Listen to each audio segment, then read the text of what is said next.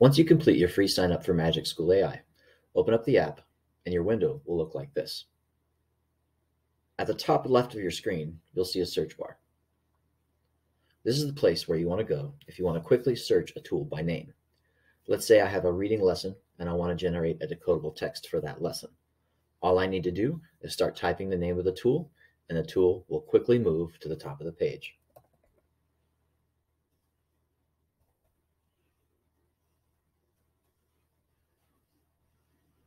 Once you click on the tool and you've created your decodable text, you can quickly move back to the full list of tools by clicking the back button.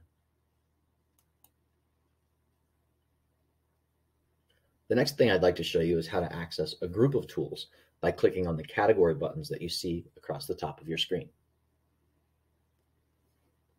Each of these buttons provides a quick way to access a certain category of tools.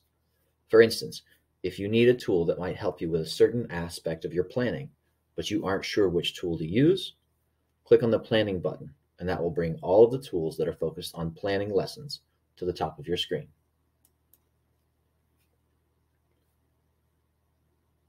If you'd like to quickly make a question set for a particular topic, clicking on the questions button will allow you to see the tools that might help you with that. When you want to see all of your tools again, you can simply click the All button and the complete list of tools will reappear. You can also personalize your MagicSchool display by adding the tools that you use most often to your favorites. To mark a tool to your favorite, simply click the star at the top right-hand corner of the tool you'd like to add. Let's say I'd like to add the choice board generator to my favorites. I'll scroll down to find the choice board generator.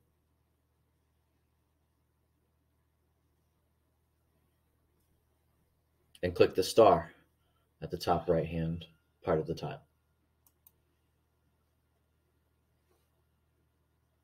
You'll notice that the tool is no longer in your screen. That's because it's been moved to the top left-hand corner of your screen.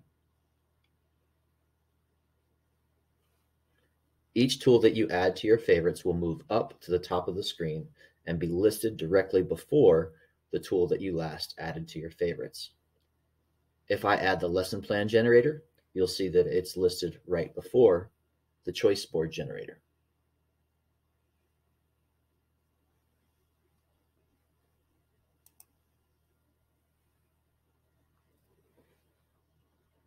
These favorites will be saved and will remain at the top of your screen so that each time you log into MagicSchool, you'll have easy access to them. I hope you've enjoyed this quick tour of the MagicSchool app. In the next section, we'll look at how to use one of the most popular tools, our rubric generator.